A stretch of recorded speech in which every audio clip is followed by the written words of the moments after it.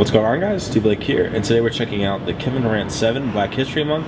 I was a little shocked to see this come in a normal KD box. I think Nike had a huge opportunity to really package this in the black and white style, but nevertheless, the shoes themselves are really cool.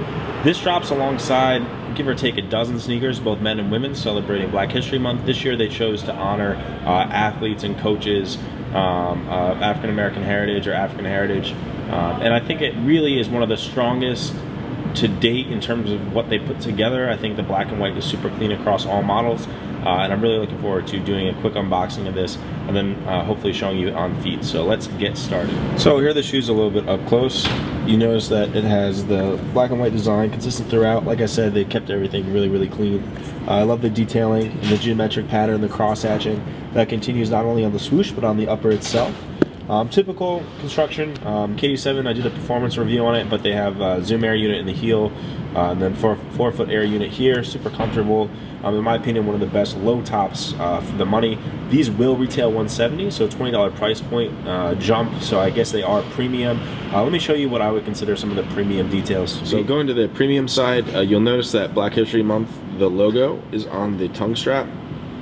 I'm sorry, not the strap. I guess the midfoot strap here. And it's been embossed in kind of a metallic silver, so that's a nice premium detail.